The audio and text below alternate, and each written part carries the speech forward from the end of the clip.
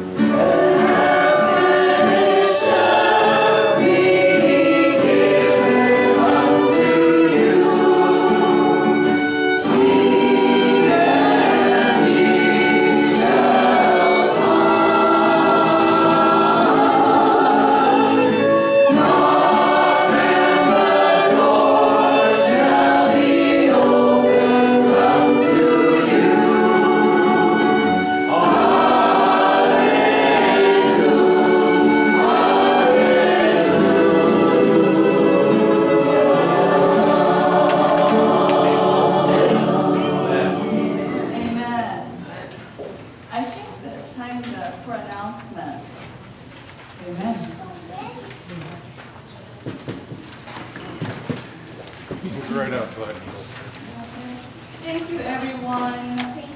I was blessed. I hope you were blessed. It fills my heart. Amen. Well, I've been given an opportunity to make an announcement, so I'm going to go ahead and do that. While everybody's here, how's everybody? Happy Sabbath? Amen. God be with you. Peace be with you. And I want you to look at a little tiny piece of paper that's in your bulletin. This small piece of paper is a very important one that I hope you will put on your own. Should I put this one down, Robert? Yeah.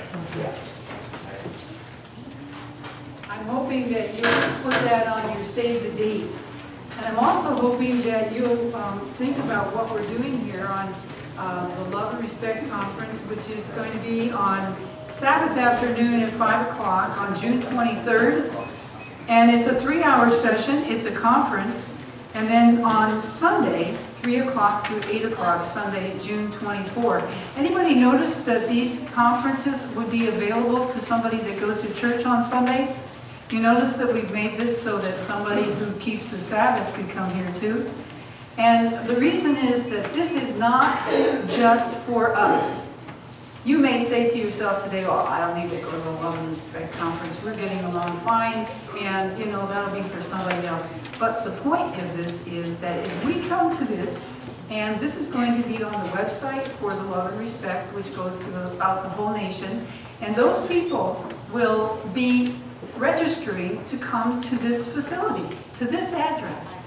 And when they get here, they're going to be able to meet other Christians who just happen to be Seventh-day Adventists. Linda has a question. Is that the only advertisement that we have? No, that's not the only advertisement we have.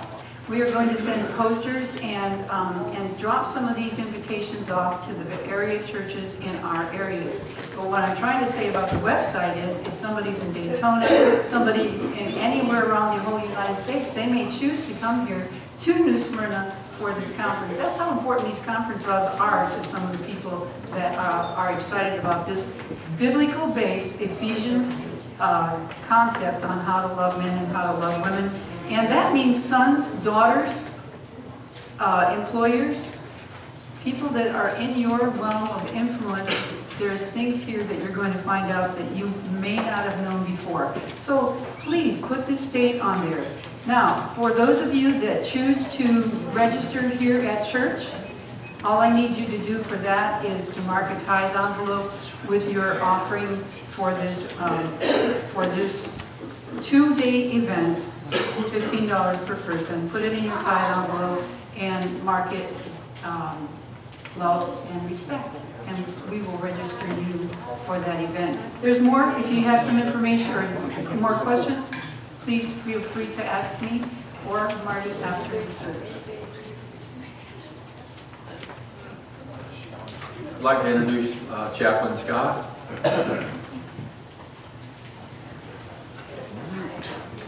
Hi everybody. How are you all doing today? Doing well? It's good to see you today. I like the fact that we're not reliving the flood of Genesis anymore. We have a little reprieve, don't we, until probably this afternoon or something, or tonight. Well, anyways, I wanted to come and talk to you all today briefly just about some things that are happening in the region from the hospital's point of view. We just like to spread the word about some things that are happening just so you're aware. So some mission activities that have been done, not necessarily just here. A lot of them are just all over the place in Volusia and Flagler counties. There's been a beach cleanup. So that was up in Ormond, I think, where they just decided, you know, let's go and clean the environment. We're doing homeless feedings, adopt a family programs, food drives, school supply drives. Actually, we're going to start up the school supply drive over in our hospitals next month, and it'll run through the summer so that we can give school and medical supplies to the schools so that they can have what they need to take care of the kids, so that the kids will have the supplies they need.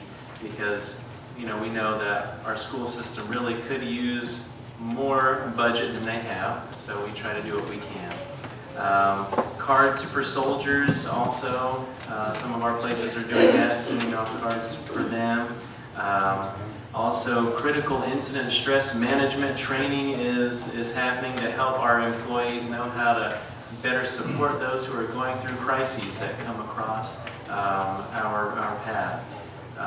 There are community clergy gatherings around the county, Creation Health seminars. Do you all know Creation Health?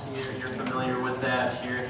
I know you do wonderful cooking seminars, and I just didn't know how many had experienced Creation Health. Basically, it's an acronym of health principles based on that word creation. Then something that has been, that happened in pretty much all of our hospitals, we all celebrated the National Day of Prayer.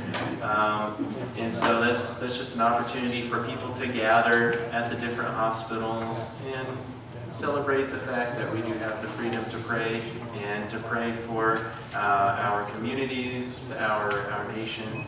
And over here at our hospital, something that I recently did is for our employees, we had a week of spiritual renewal. So we're trying to foster spirituality in our campuses, and the theme was Embracing Grace. That was from our corporate office. They spent a lot of time getting into the theme of God's grace that is available to us, and so we want to have that on the minds of our employees so that they'll be grace-filled individuals as they're connecting with our patients. So those are some things that are happening in our region, just to let you all know that while you're on mission, all of our churches are on mission, and in your individual settings, we're on mission with you in our settings, trying in whatever capacity we can to touch the lives of the people in the community with you, to just really uplift them and bless the people around us. Thank you so much for giving me the opportunity to share with you all today, and God bless you all.